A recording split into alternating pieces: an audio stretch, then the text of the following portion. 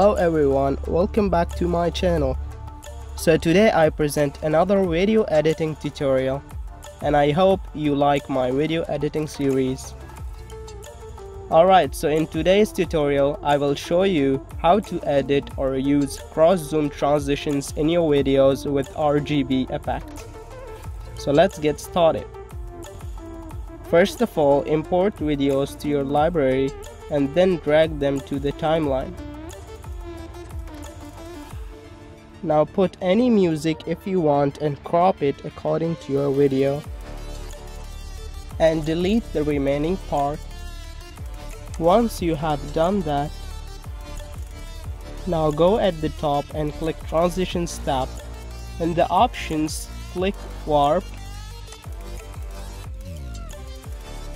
Select this cross-zoom transition and drag it to apply on all of your videos.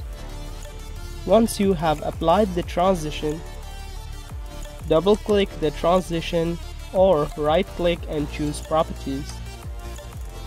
In the Properties, adjust the duration of transition to 24 milliseconds and click Apply to All and click OK. Now go to the Effects tab at the top. Here you see Filters under All Effects. Go into Filters and choose Distortion from the drop down. Once you have chosen that, now select this Chromatic Aberration effect and drag it to Videos tab above your transition which you have applied. Now right click and choose Duration. Adjust the duration to 24 milliseconds, same as of the effect we did. Now copy this effect and paste it. Now simply drag this effect on the top of the first one. Normally we use only 2 effects. You can use up to 4 or 5. But if you use more than that, it will make the video pitch black. So as you can see, I have applied 2 effects.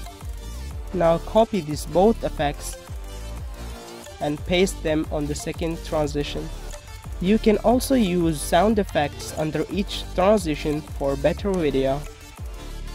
Simply drag your sound effect and put it under each transition.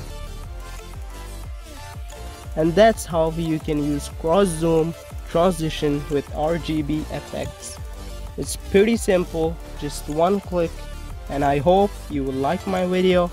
Don't forget to subscribe my channel and thanks for watching.